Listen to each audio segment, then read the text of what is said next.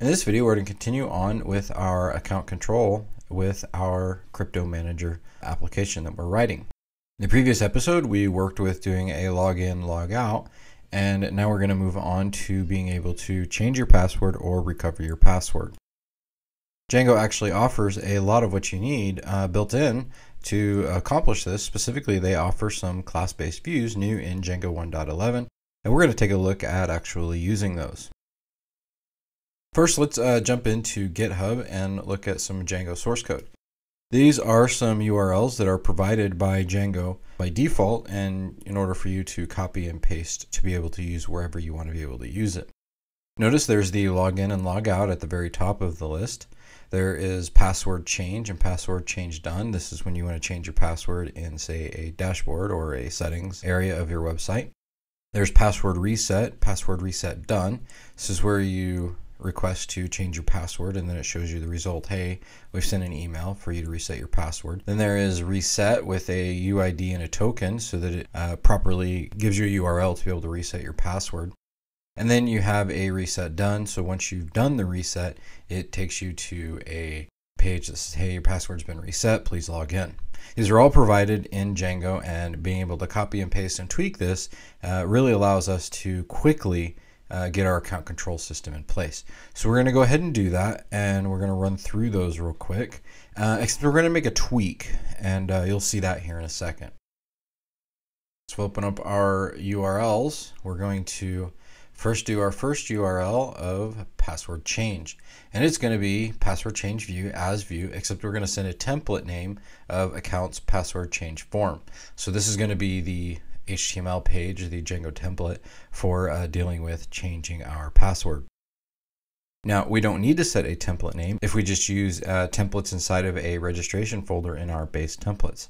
However, since I like to put everything into a common place, in this case accounts, I wanted to go ahead and set the template name to be accounts password change form. So the question is, where did password change form Django template come from? Well, that actually, we are going to copy and paste that out of Django contrib admin, who has some registration forms or account control forms that we're going to use, and we're just going to modify as we need it. So in this case, we just have accounts/password change form. And if we move on to some of the rest, we have password change done, and it has password change done template. We'll just paste into the rest of these. We have our password reset done, reset, and reset complete. So we have our confirmation and our complete. And note, in each case, we're setting the template name to be accounts, and then whatever the template that we're going to use with after that. So with that in mind, we have our URLs in place, and we're almost ready to actually start using this system. Let's go ahead and take the next step of actually getting our templates. So we're going to copy our templates from Crypto Manager virtual environment. We're going to go into lib Python 3.6, site packages, Django, contrib, admin, templates, registration. And we're going to copy all the templates out of there and drop them into account templates, accounts. So that, let's go ahead and ls to see everything in there. We have our login that we had initially. We have logged out, which we don't need. And then we have all of our password change and reset pages that we need, including the email template. So with that, since we don't need logged out, let's go ahead and remove that. And now let's take a look at password change form. There's a lot of stuff in here. Note it's extending from admin base site. We don't need that, so we're going to need to change it. We're loading in internationalization and static. We don't necessarily need those for the moment, so we're going to need to remove that. We have extra styles, user links, breadcrumbs, a whole bunch of other stuff that we don't really need for our site. We don't need internationalization because it's a personal project. So I'm going to go ahead and clean these up along with the rest, and we'll take a look at this file again here in a second.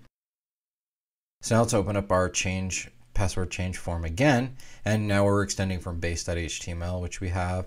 We're getting rid of all the internationalization, we're using the block content, and we're just generally doing everything more in line with what we're after doing. So I went through every single template and cleaned them up, and I recommend you do the same thing to get the view and look that you're after. So with that, let's go ahead and look at our login.html page, and we're going to modify our can't remember password to be the URL for password reset, so that way we can change our password. And then one final step we need to do is go ahead and open up our settings and add an email backend. we're going to set our email backend to Django core mail backends console email backend. So that way it actually dumps out our emails to the console. If you put this into production, I recommend you use this email backend and set it to an SMTP. So with that, we're ready to actually start using it. We're going to do a password reset and a password change. So if we run the server and then go into our browser, we're at our login page. We're not going to log in because we can't remember our password, so let's do can't remember password.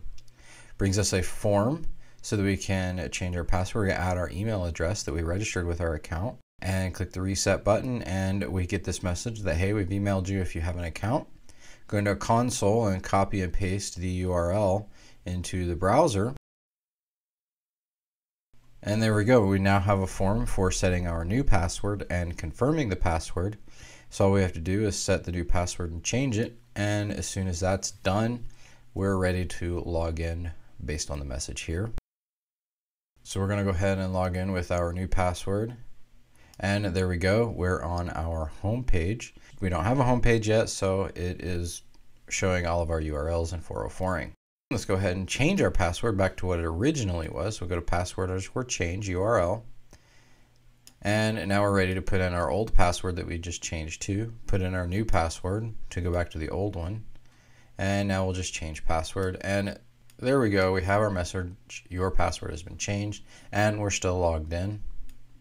So if we go ahead and log out, we can again try to log in with the new password. And there we go, we're successful.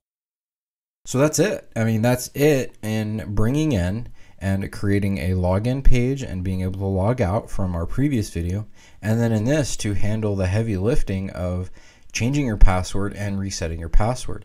I mean, resetting a password is kind of a pain in the rear, or it really can be if you have to code all that out yourself, but Django does the heavy lifting, and all we have to do is just figure out how to use it. And in this case, all we did was we brought in the class-based views, we set them to specific URLs, and we even used the URLs that Django gave us as an example in the Django documentation or in the Django code base. And then we just set custom template locations so that we can customize those to fit the look and feel of the rest of our application. It's just really simple. Over this video and the last video is over 10 minutes, and we have a full account control system going. And a lot of that was me explaining how to do different things. So I really recommend that you kind of go with some of the default way of doing the account control inside of Django, and you're going to have a lot easier of a life.